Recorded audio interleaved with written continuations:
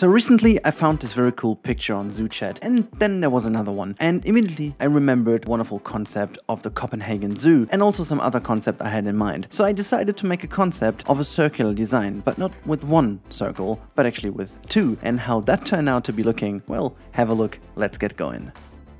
Alright, welcome to this time lapse of the concept art drawing, and let's change to a bit more chilly music of Planet Zoo, shall we? Now, I'm gonna talk you through the design process, because actually this time around there has been a lot of thoughts that went into the drawing. I'm not gonna say that, you know, there weren't too many thoughts behind the latest one I did for Koali Zoo, but with the Koali Zoo one, simply because the Koali Zoo has a certain vibe going on.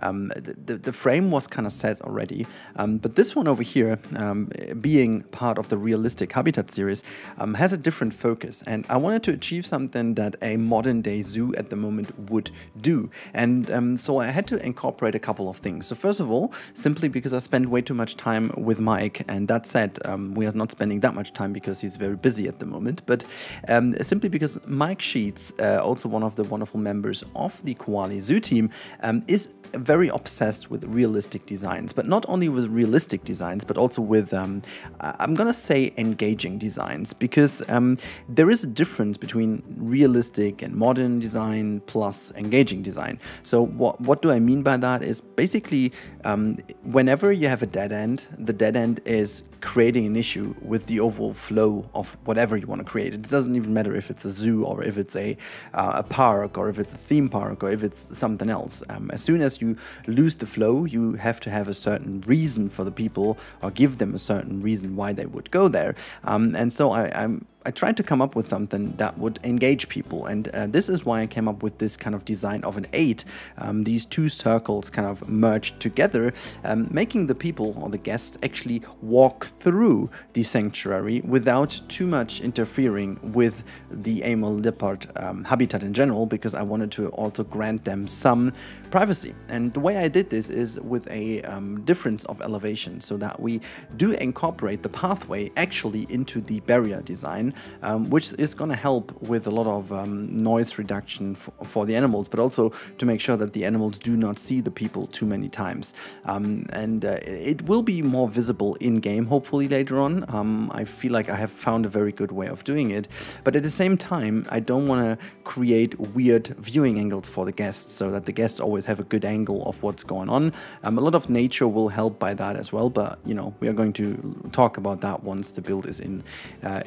And that said, I'm also not going to spend too much time on too much foliage in here as well, because, you know, there are a couple of issues with too much foliage in this realistic build, because I want to also go a bit more into the, you know, rural actual habitat in which the leopard lives, which is, you know, high up in the Asian mountains rather than too much in the rainforest. And again, that said, the way how Eben did actually, you know, improve my habitat in the latest wonderful episode of Koali, he obviously paid tribute to the location we were building in, which is way more tropical area anyways. Even though it was the highlands, we are still in the Koali Zoo in a very tropical climate area. That means we also have to pay tribute to that by using a lot more foliage than the original habitat would have of the leopard. And that said, I wanted to go this time around for a bit more of an open layout. However, that doesn't mean that in the final layout we might not bring some more plants in to make it a bit more, you know, hidden for the leopard itself. But now we are already done with most of the outlines, and it's kind of cool.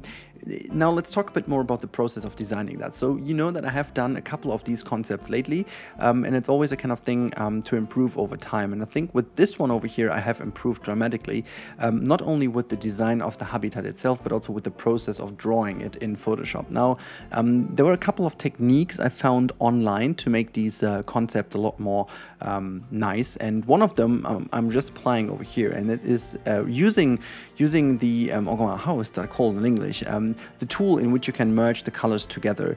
Well, you have a brush and so on. You are using basically as if you were using your finger in real life to, you know, just crop the colors together. You're using that tool in here as well to merge the colors a bit more together, so it kind of creates that a little bit more concept art vibe of colors going together. So otherwise it's going to be too blocky, but you would only apply that in certain areas of the landscaping. So I did this, and the other thing is I worked a lot more with shadows, which I basically completely ignored last time around. So this time around I tried to use a bit more shadows to create a certain depth of the build. As you can see with the tunnels and stuff, I used different shades of gray, and also trying to really you know, work together with the outlines you build rather than against them. As you can see, I'm filling in most of the stuff and then just kind of adding some other colors later on to just give the contrast that I was looking for. So overall, I was very pleased with the result. I did kind of, you know, correct certain things later on as I saw some minor changes here and there. But overall, I think the process this time around was a lot more smooth because I just found my way of doing some shadows and stuff very well, and I kind of enjoyed doing that. The same will be seen in a couple of seconds when I do the area behind the glass, just using a lot more pale colors you know, I'm just using the same colors as I did before for the habitat, and then just kind of choosing to go for a way more pale tone of the same color pattern in order to, you know, create the feeling of it being behind glass. So all these kind of things applied very nicely, and you can see also this is, I think it's gonna called the smear tool, whatever, but you know what I mean. It's kind of, you know, merging these colors together, and it just kind of also creates that little bit of a texture, because the more texture you're lacking, the more weird it looks, and you always have to, you know, kind of find the balance between not too many textures, because that's you know, looking too realistic rather soon, and too less or too little texture which makes it look too flat.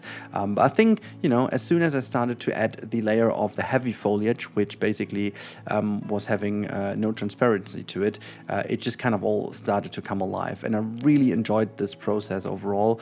I learned a lot during doing this, and I really hope that I can apply that in the future again, because it was a lot of fun to bring this vision to life. And as I am working on the in-game habitat right now, I can already tell that this was a tremendous help and made the process of building that a lot quicker.